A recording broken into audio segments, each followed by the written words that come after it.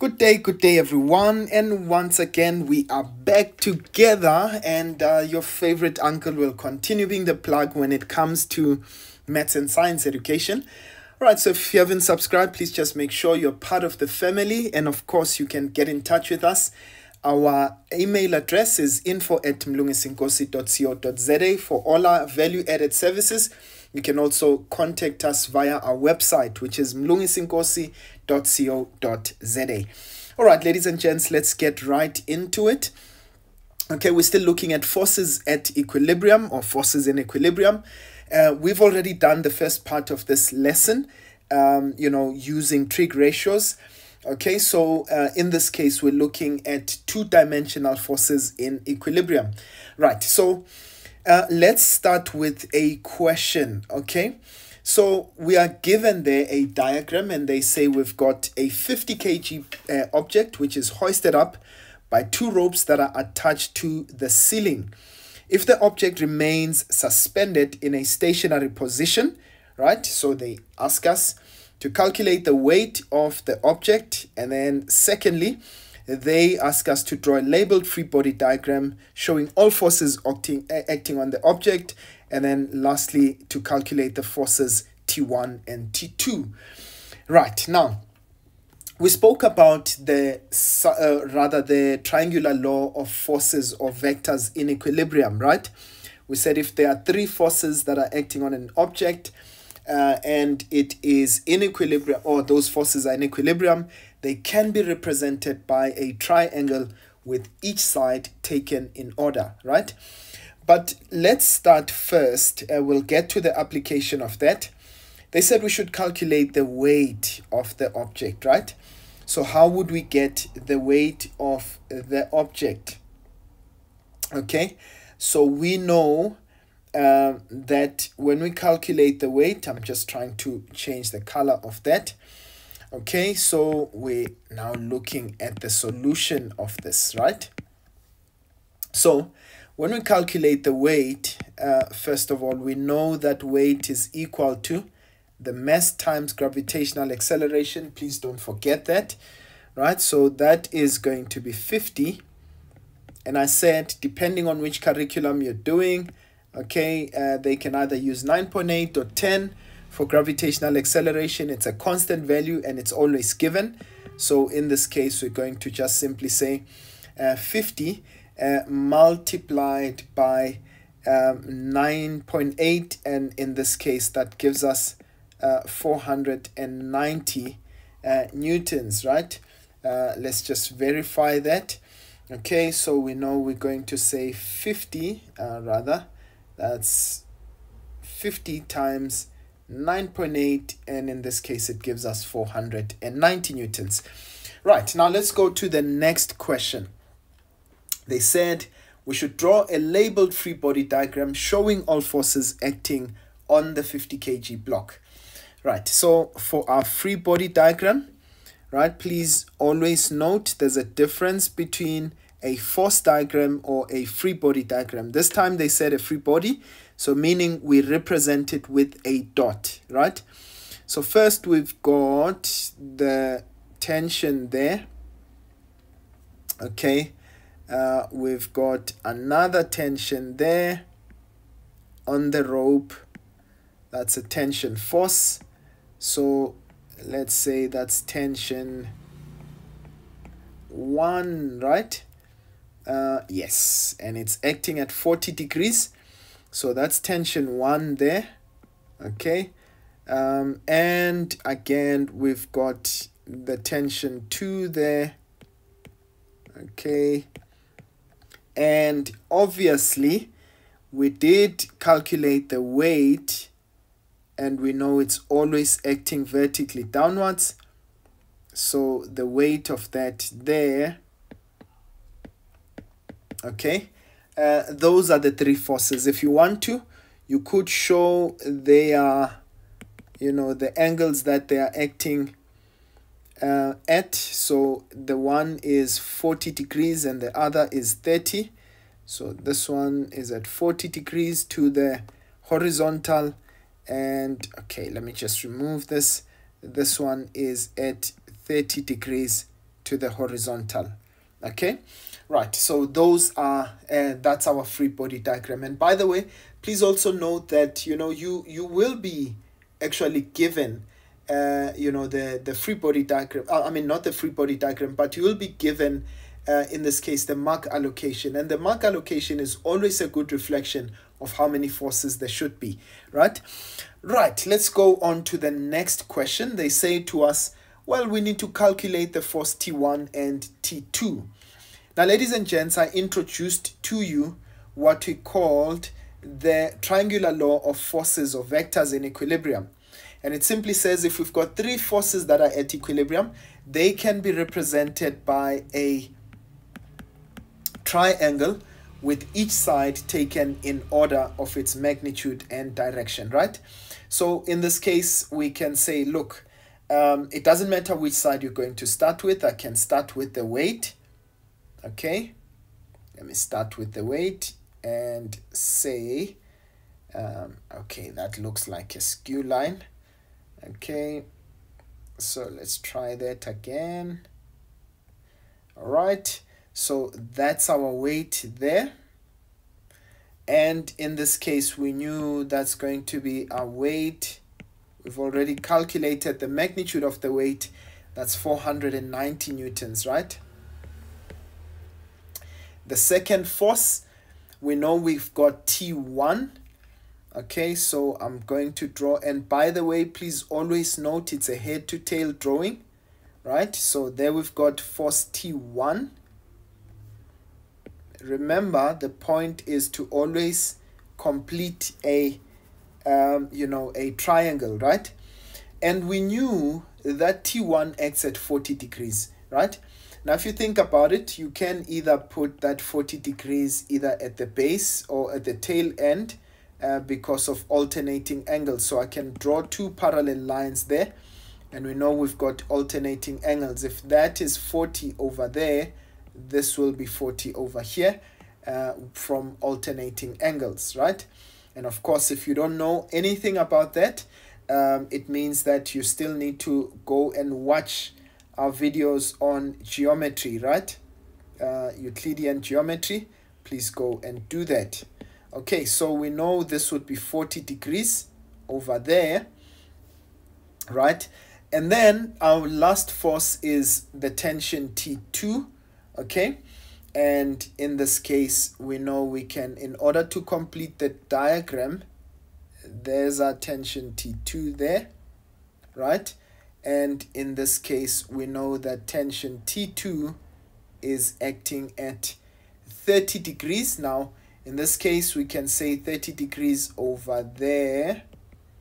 All right. Very important for us to indicate that, because it will help us to find out what the diagrams or what the the respective angles inside our triangle are. Right. Now, remember, this is a perfectly horizontal line, and remember our weight is vertical. So, I mean, if you think about it, which means that whole angle there is 90 degrees, right? So if this one is 30, right, to get the angle inside there, right, I will simply say the 90 degrees, all of that force, all of that angle in green, minus the 30 degrees. And so I will simply say that's 90 minus 30, and that will give us 60 degrees. So, which means inside that triangle there is a 60-degree angle. I hope that makes sense, right? And when we look at T1, right, this angle here is 40, right? And we know that the entire angle over there, that's a horizontal and a vertical line, that's a 90-degree angle.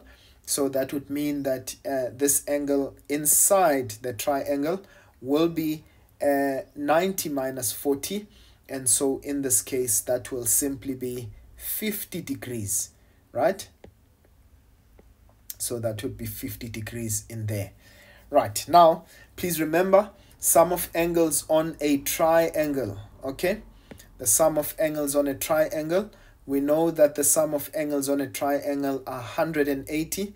So it means if I take this angle plus that angle plus this unknown angle, they should give us 180, right? So I'm going to say, well, our last angle, let's call it just theta, plus 60 plus 50, that should be equal to 180. This is sum of angles on a triangle or in a triangle.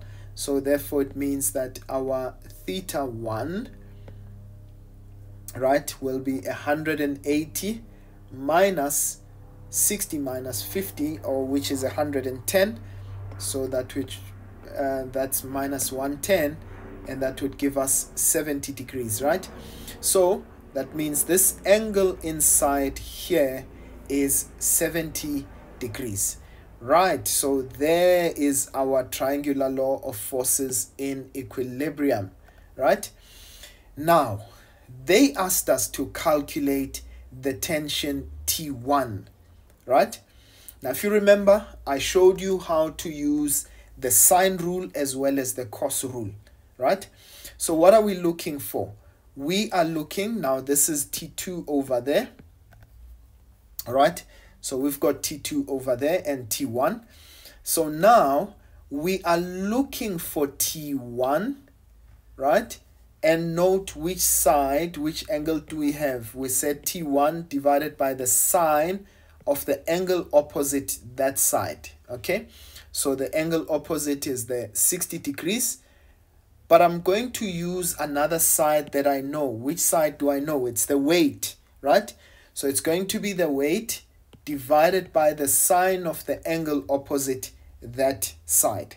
Okay, so I hope that you remember that. So I'm going to say, well, I'm looking for T1 divided by the sine of the side opposite, that is the sine of 60, is equal to, I'm using the weight because I know that value, divided by the sine of 70.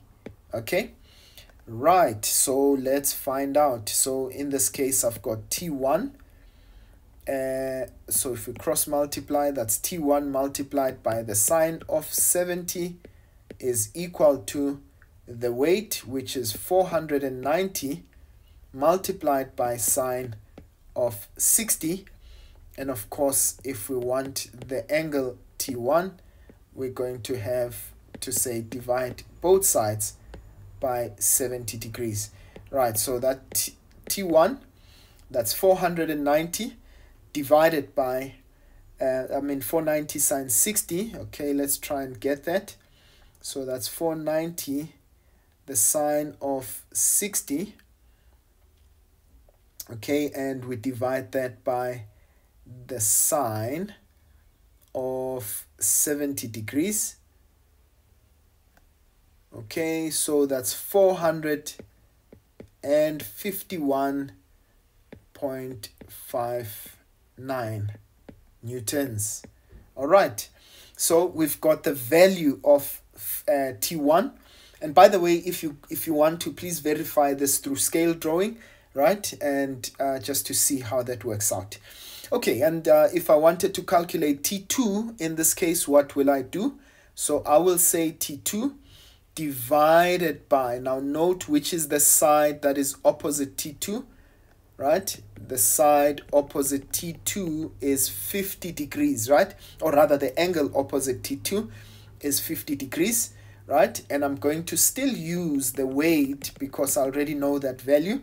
So I'm going to say for 3.2, T2 divided by the sine of 50 degrees is equal to the weight divided by the sine of 70 degrees. Okay, so we're going to cross multiply there.